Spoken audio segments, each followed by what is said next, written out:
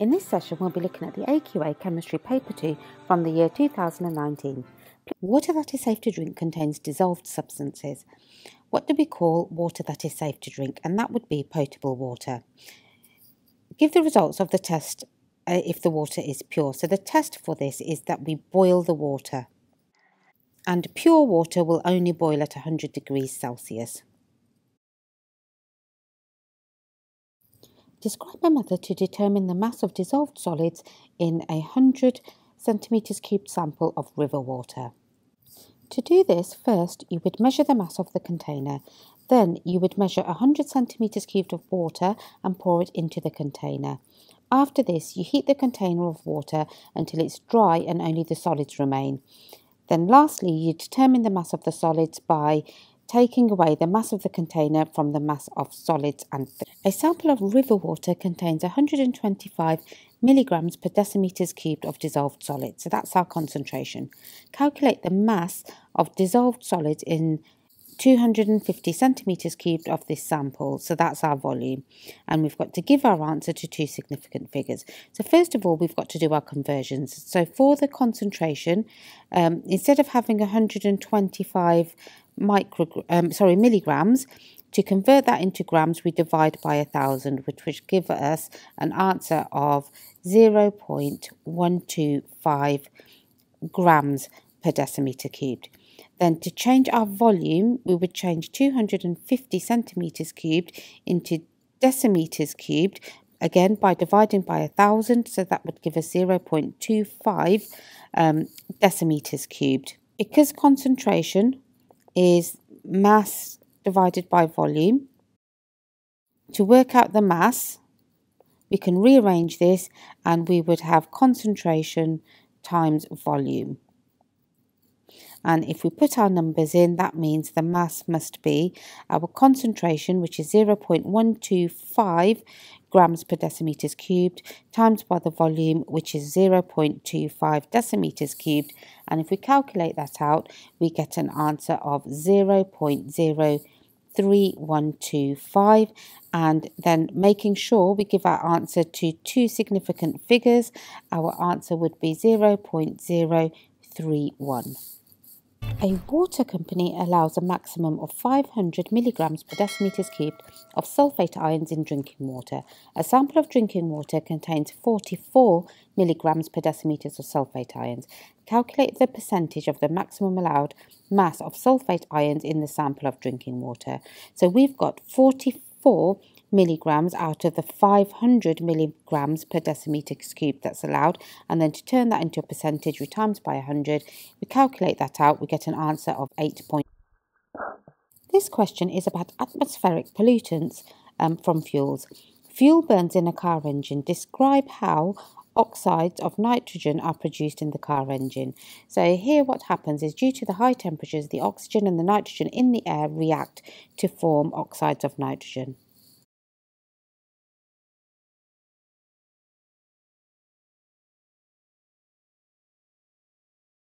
Table 1 shows the carbon footprint produced during the manufacture and the use of 3 cars, A, B and C. Evaluate the carbon footprint of the cars, and we've got to use information from. Now, looking at the data from Table 1, we can see that car A produces the least amount of carbon dioxide during manufacture, whereas car C produces the most.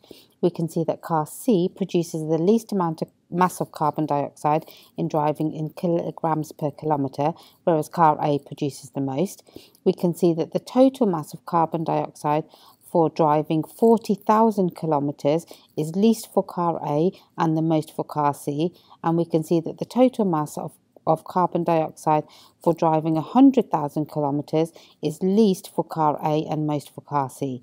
Therefore, overall, due to car A having the least amount of carbon dioxide mass during manufacture, driving 40,000 kilometres and driving 100,000 kilometres, it would have the smallest carbon. This question is about chromatography of food colourings. Food colouring is a formulation. What is a formulation? So a formulation is a mixture designed as a useful product.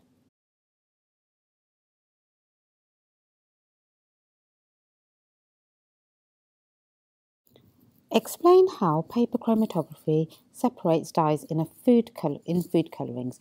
Do not give details of how to do the experiment.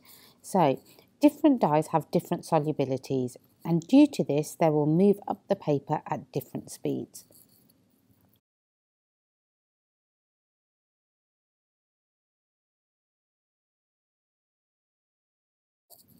Explain how the student can tell from the chromatogram that the food colouring contained more than one dye. So this would be because you would get different coloured dots in the same column.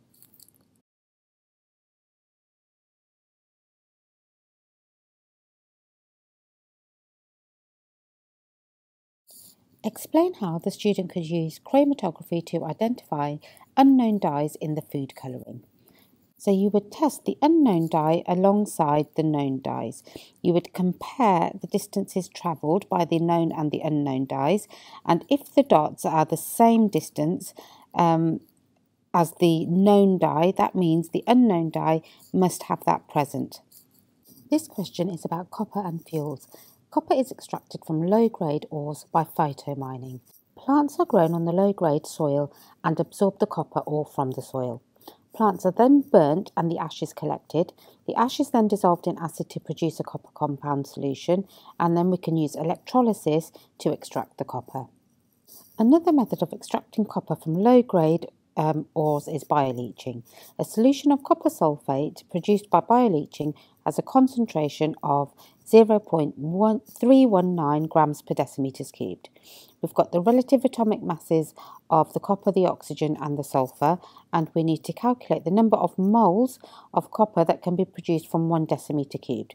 So because the concentration is 0.319 grams per decimeters cubed, we know that in 1 decimeters cubed we are going to have 0.319 grams of the copper sulfate.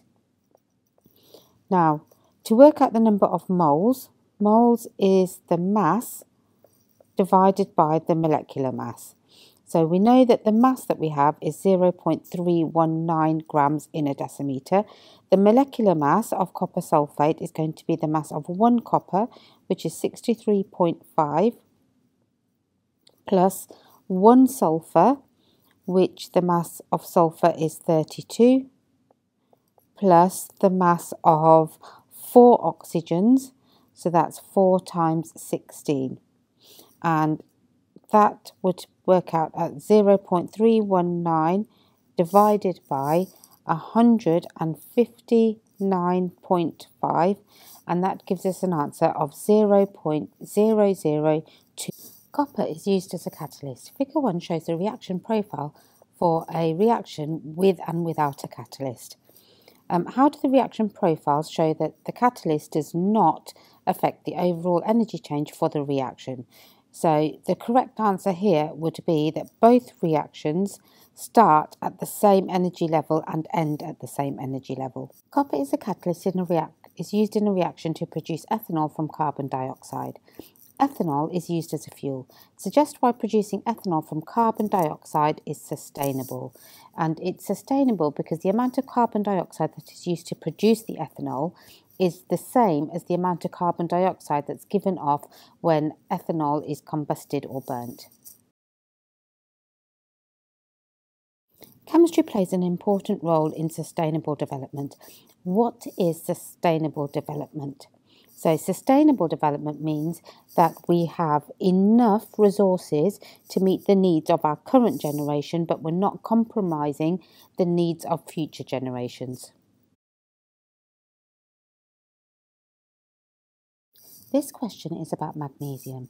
A student investigated the rate of reaction between magnesium and hydrochloric acid. Figure 2 shows the apparatus used. So what is the correct ionic equation for the reaction? So first of all, because we're using magnesium metal, that would not be an ion. So it's got to be one of these two as the correct answer. Now, because we're using hydrochloric acid, it's the H plus ions that would be reacting with the magnesium. And as we can see with this one, it's not an ionic equation.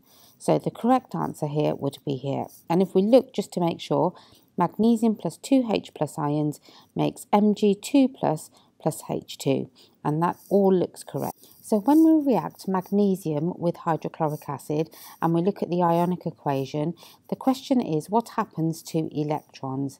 So this is our equation, and as we can see, the magnesium will transfer 2 electrons to each of the H plus ions to form Mg2 plus and H2, so electrons are transferred.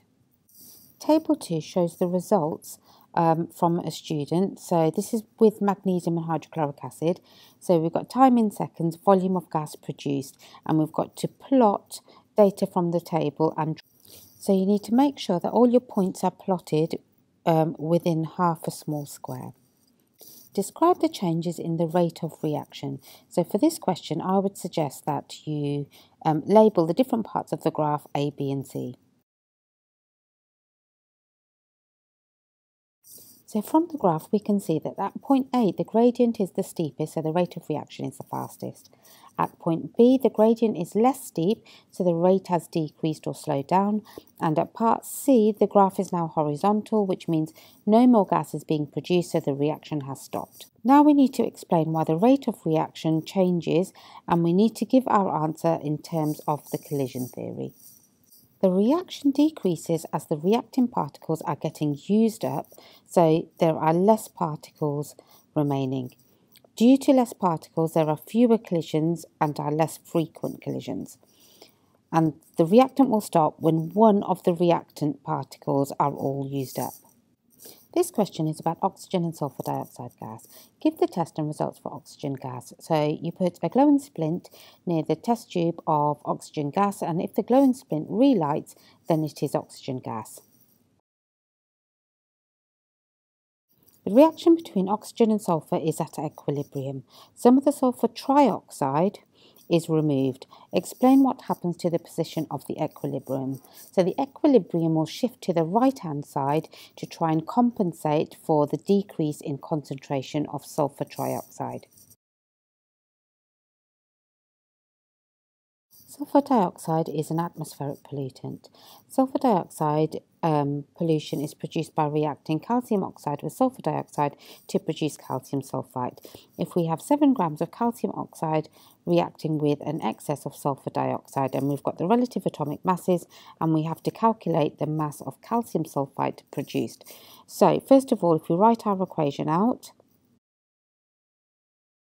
so the 2 that we are concerned with is 7 grams of calcium oxide. How much calcium sulfite is going to be produced? So if we work out the molecular masses of the ones that we're concerned with, the molecular mass of calcium oxide, 1 calcium plus 1 oxygen is 56. The molecular mass of 1 calcium, 1 sulfur and 3 oxygens is 120. So that's our ratio to start with. Now we can work out how much 1 would produce by dividing each side on our ratio by 56. So 56 divided by 56 is 1, 120 divided by 56 is 2.143 to 2 decimal places. And then to work out how much 7 grams could give, we times the 1 by 7, which means we times the 2.143 by 7. So 7 grams then would give 15 grams of our calcium sulfite. This question is about hydrocarbons and crude oil. Hydrocarbon fuels are produced from crude oil. Describe how crude oil separates into fractions, and this is 4. So we would heat the crude oil. The shorter hydrocarbons will boil first and they will move to the top of the column. They condense there and are collected as their fraction. The longer hydrocarbons with higher boiling points will condense lower down the column because they have higher boiling points. So the fractions are collected due to their boiling points, lowest at the top and highest at the bottom. Then we've got 2 equations for combustion of butane. Why are different products formed? So the main reason, if we look here, we've got different amounts of oxygen, which means we will get different products being formed because we have complete combustion and incomplete combustion. And then for the last part, we need to balance the equation. So first of all, we've got 4 carbons. So if we put a 4 in front of the carbons, We've then got 4 oxygens and 1 more, that's 5 oxygens, but on this side we can't have 5 oxygens because it's in a multiple of 2. So what we'll do now is we will double what we have to start with. So instead of having 4, if we double this, which means we have 8 carbons on this side and then 8 carbons on the reacting side. And then if we look at our hydrogens, we now have 20 hydrogens on the reacting side. So to get 20 hydrogens on our product side, we put a 10 in front of the H2O. So we know that our carbons and our hydrogens are now balanced, and now we've got to count our oxygens. So in this part we've got 8 oxygens, and in this part we have 10 oxygens, so we've got 18 altogether. So if we put a 9 here, that would give us our 18. Carbon dioxide is a greenhouse gas. Describe the greenhouse effect in terms of interactions of short and long wavelength radiations with matter. Shorter wavelength radiation is emitted into the Earth's atmosphere from the Sun. This is then absorbed and re-emitted by materials on the Earth.